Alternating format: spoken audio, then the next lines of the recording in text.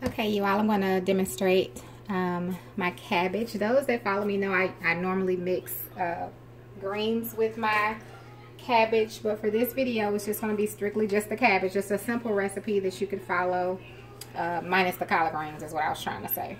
So the first thing you want to do is just add a little bacon grease.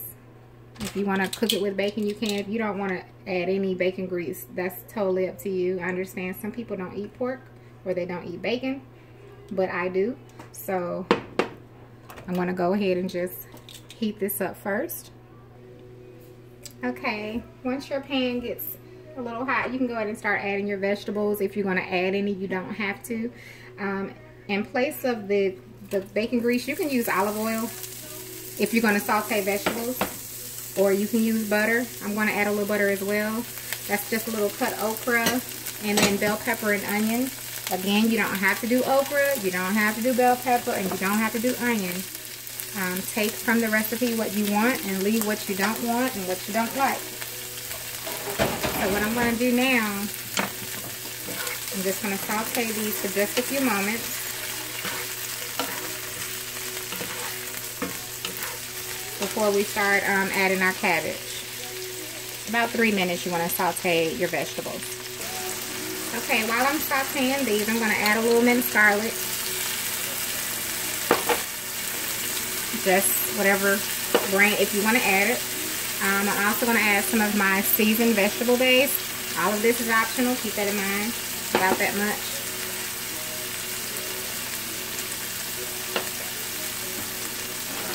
I'm going to add just a little water.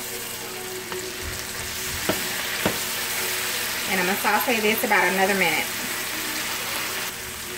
Now, depending on how you like your cabbage, it's going to determine what you do. How, you know, basically what I'm trying to say. Depending on how you like your cabbage, it's going to depend on what you cook it in.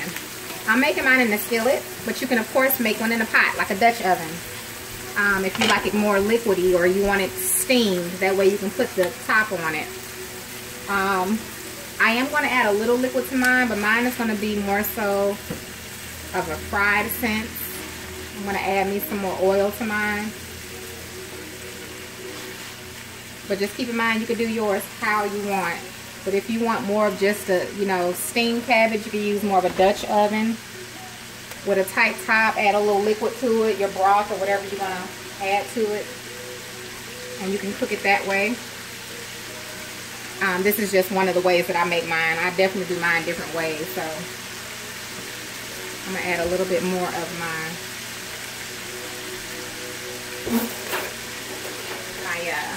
bacon grease, and I'm going to toss this cabbage.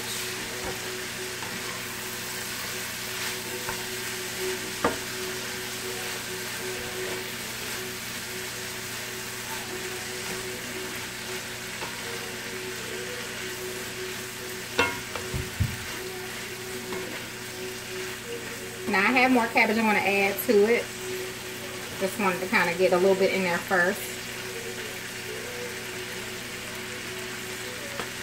And remember, this is going to be more on the fried side versus the, you know, versus the steamed or, trying to think of what I'm thinking of. Like, I've seen cabbage, it has a lot of water in it. For one, it makes its own kind of liquid, so I don't like really adding too much juice and stuff to it. But to each his own. You can do what you want with your cabbage. I'm just showing you one way how I do mine. So now I'm going to go ahead and add a little more of my cabbage.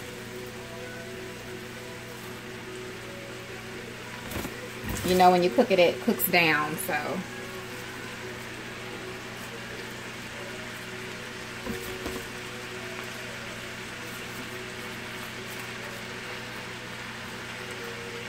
And by the time I finish cooking, it's going to be, you know, definitely lower than this.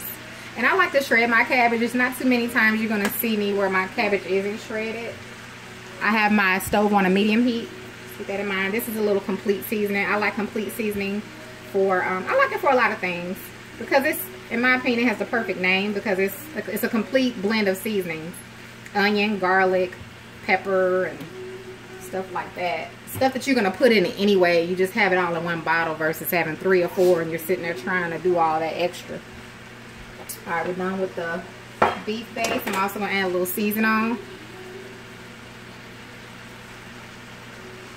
I'm not going to add any more liquid, just some more oil and crushed pepper.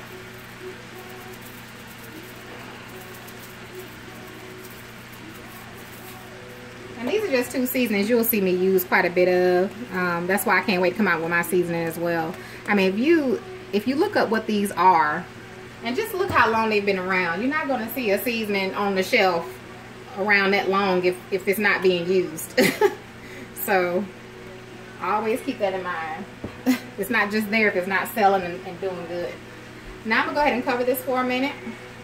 I probably should try to toss it first. Even with no liquid in there, I mean besides the oil, it's still, you know, doing pretty good.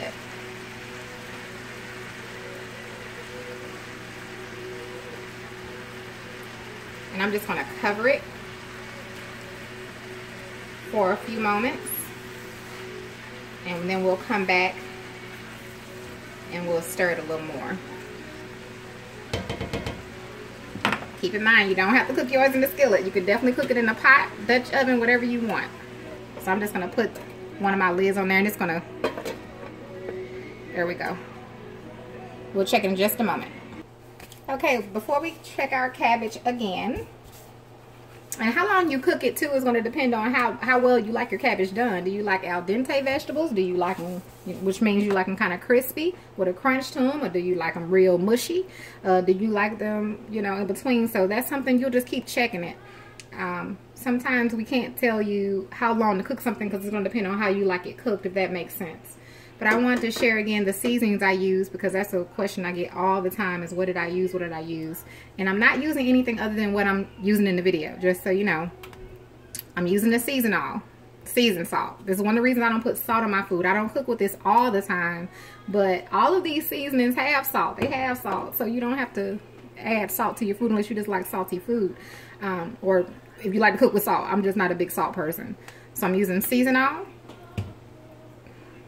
I'm using my complete. Love, love, love, love, love. Y'all know I love that. They call me Miss Complete. And then crushed red pepper. That's just for a little bit of spice. You don't need much. This seasoned vegetable base is just something that I use.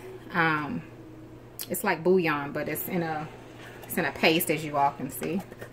I have a roast beef one and I have a chicken one as well. Roast chicken and then minced garlic.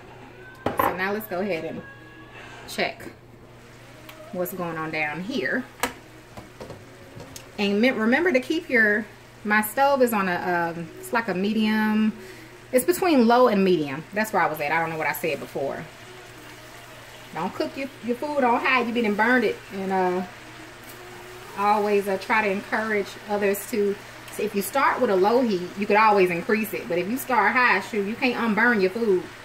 Once it's ruined, it's ruined. And I think we've all burnt something before. I know I have. So I learned that technique on my own. Just start low. You know, it's not going to hurt you to start low.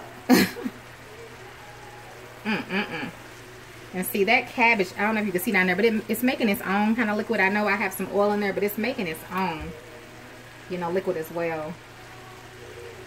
And I am going to add a little bit more of my complete because I know how it tastes and I know how much it takes. I could eat my cabbage just like this. I guess my phone got moved. I'm sorry. I could eat mine just like that. I like a little crunch to mine, but I'm not gonna do that because of my family. I want them to have a little more done.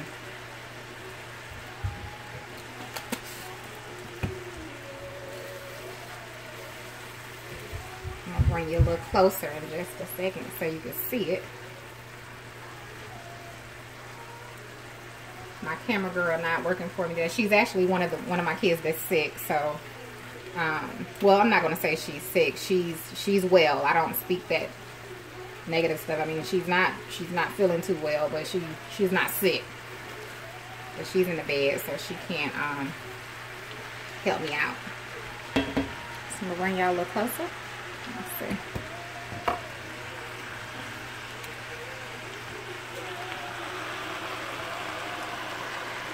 So you can actually see it. And so I'm just gonna cook this a little bit longer. And it's done, it's ready to go. I'm gonna taste a little bit because it actually looks like it may be ready enough. Let's see. Okay, gotta get y'all back up there on the stand.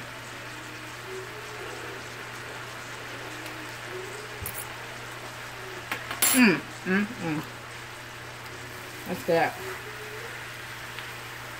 That's real good. Lord have mercy, Jesus. Y'all know I wouldn't lie to you. At this point, you all wouldn't be following me if you haven't tried my recipes, at least some of them.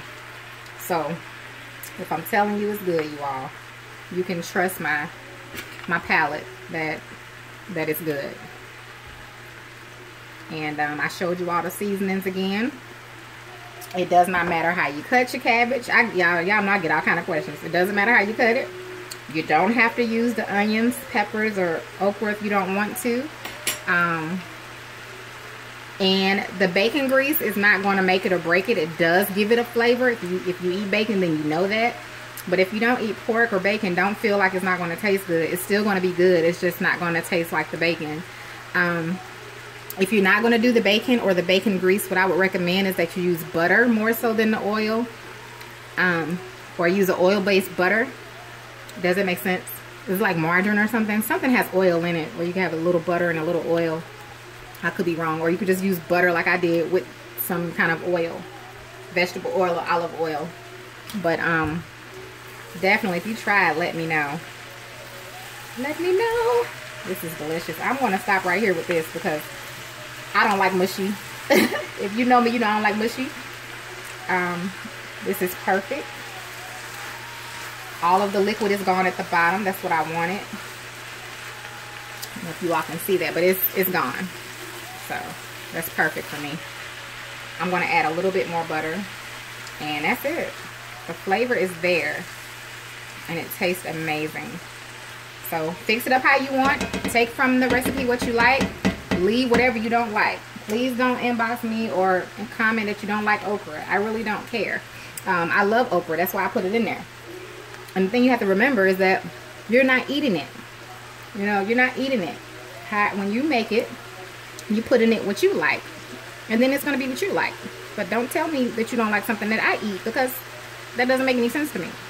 So with that being said, have a wonderful, wonderful rest of your day. I'm still not done cooking. I'm making stuffed chicken. So I'll be posting the video for that shortly.